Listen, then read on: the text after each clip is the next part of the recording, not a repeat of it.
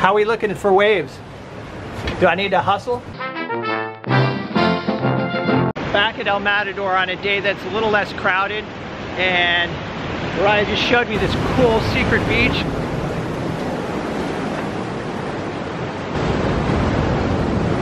So we have a couple challenges today. One is Ariah has to be at work in a couple hours, and we also have the tide issue here. When the tide comes in, we will not be able to get out of here. So we're just gonna get set up and get started.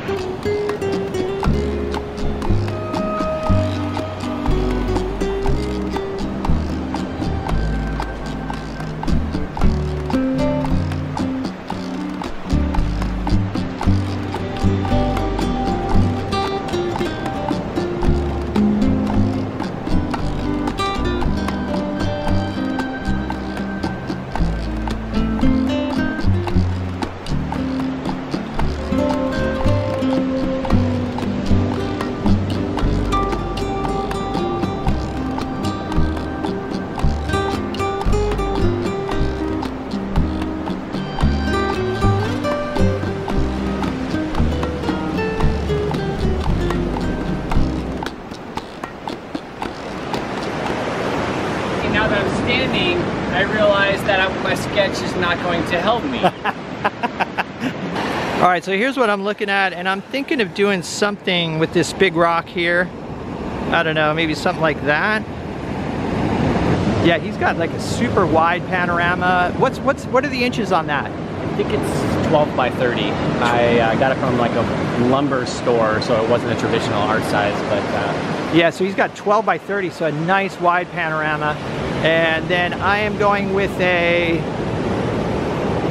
11 by 22 panorama.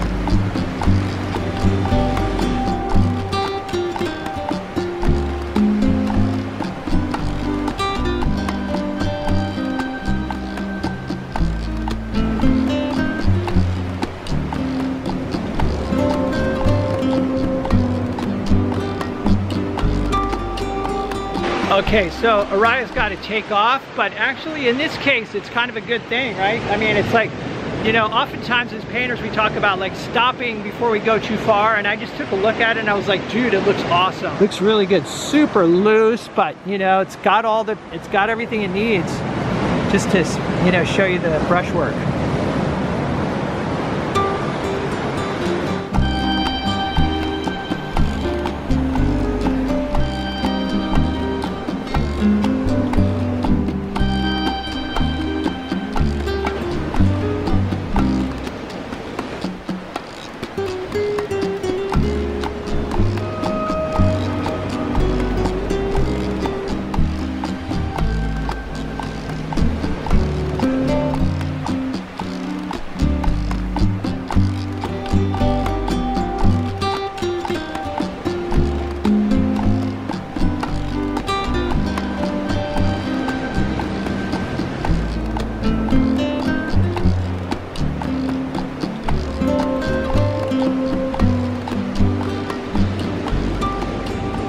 Okay, so I gotta wrap it up quick. The tide is coming in.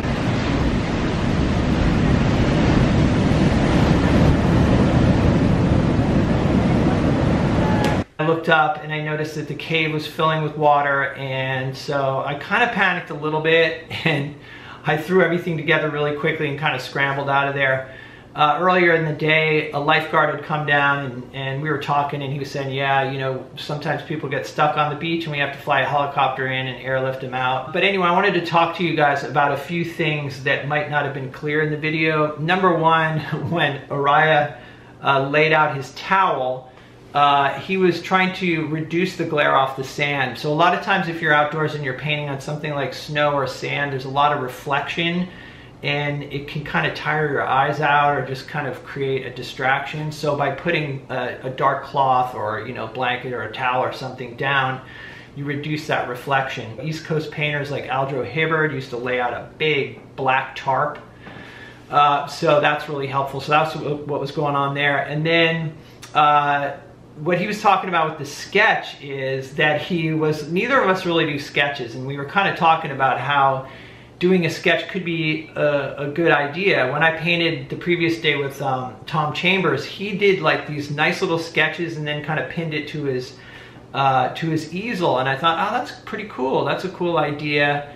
And but I never do that. I never do sketches. I just sort of jump into the painting. And so we were talking about that, and Ariah's like, you know, I'm going to do a sketch today. So he sat down and he was doing his sketch, and then when he stood up, he realized that the view was changed. So that's what he was talking about. I'll put Ariah's information down below, his Instagram and all that. I'll link that in the description. So anyway, thanks for hanging out, guys, and I will see you in the next video.